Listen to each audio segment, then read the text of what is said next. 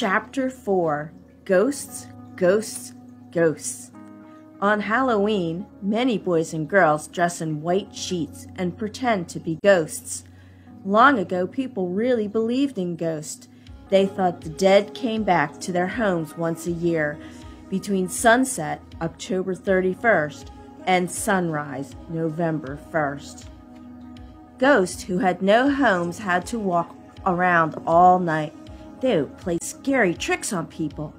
A flash of white in the darkness, ooh, hoots the owl on the post.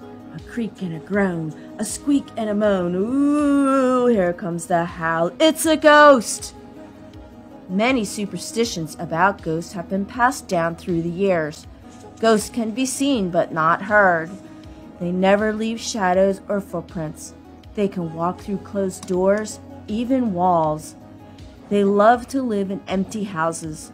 They travel at night, for they are afraid of the light. To keep ghosts away, one should wear red or carry a light.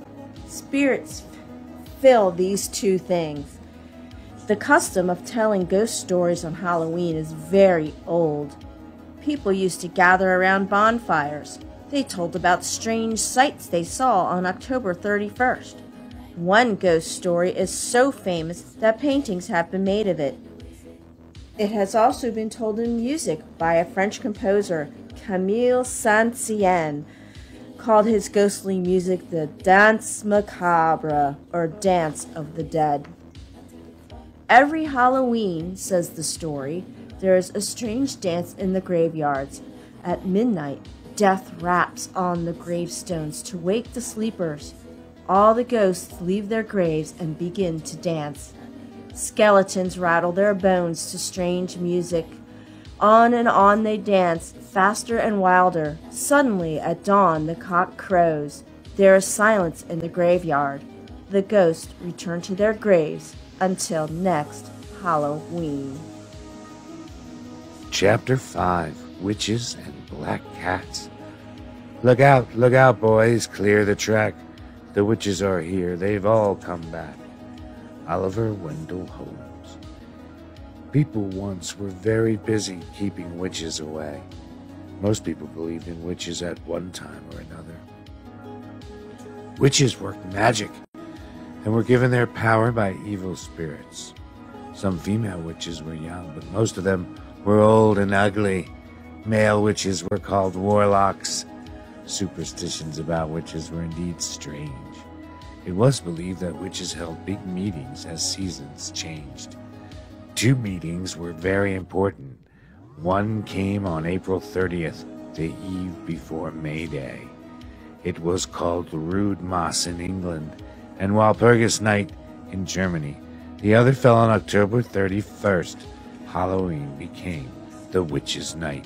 And what a gay time the witches had. They flew to the meetings on broomsticks. The party was led by the devil. Witches had special powers on this night. Hee hee hee. They laughed as they thought up all sorts of mischief. Sickness, bad luck, storms, ruined crops. The dancing was a sight to see. Witches danced in a ring, two together, back to back. They linked arms, kicking their heels and laughing. In the early morning, they rode their broomsticks home. There were other superstitions. Witches used their magic to see into the future. They could change themselves into other forms. They could even cast spells over people and change them.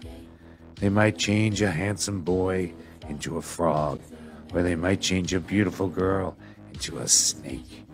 Witches were often in company with such things as owls, bats, lizards, and frogs. The witches cooked their magic brews in big black pots.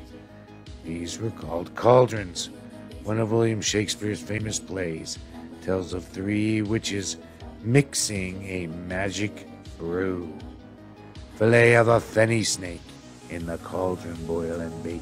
Eye of newt and toe of frog. Wool of bat, tongue of dog. Adder's fork and blind worm's sting, lizard's leg and owlet's wing, for a charm of powerful trouble, like a hell broth, boil and bubble. double, double toil and trouble, fire burn, and cauldron bubble. If you want to meet a witch, this old superstition tells you what you must do. Put your clothes on wrong side out, walk backwards to a crossroads. On Halloween night at midnight you will see a witch. Black cats were the partners of witches. Many people were afraid of cats. Some thought cats were spirits of the dead. Others believed that witches changed themselves into cats. If people met a cat, they asked, "Is this really a cat? Or is this a witch changed into a cat?" The Irish had many superstitions about witches and cats. If they began a trip and met a black cat, they turned back. A witch was in their path. The trip would turn out badly. Even today, many people do not want a black cat to cross their path.